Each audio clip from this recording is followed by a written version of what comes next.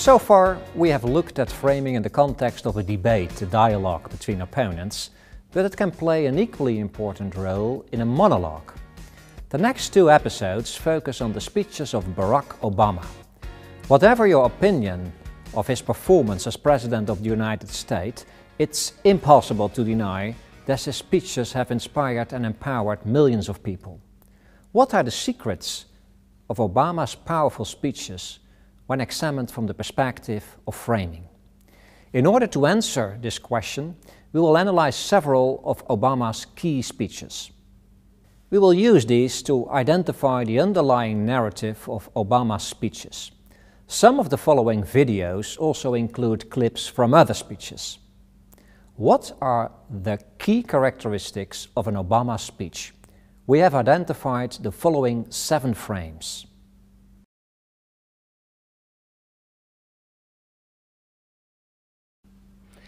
Obama's speeches often focus on a particular tension or divide.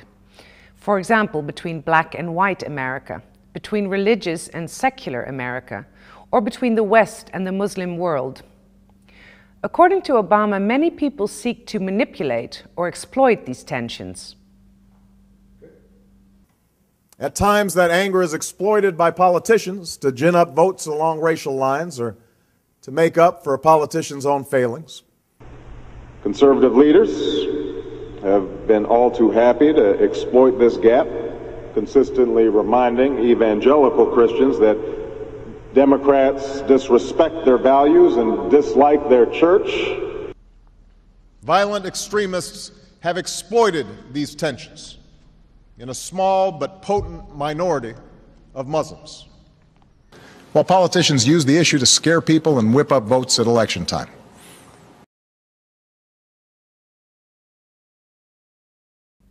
In many cases, Obama actually embodies these divides himself.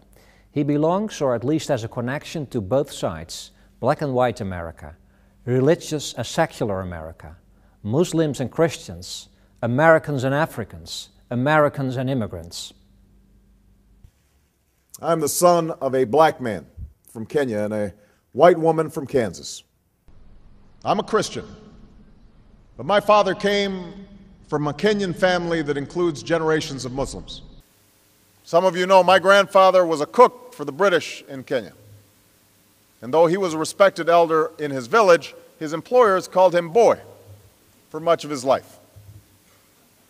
My father grew up herding goats in a tiny village, an impossible distance away from the American universities where he would come to get an education.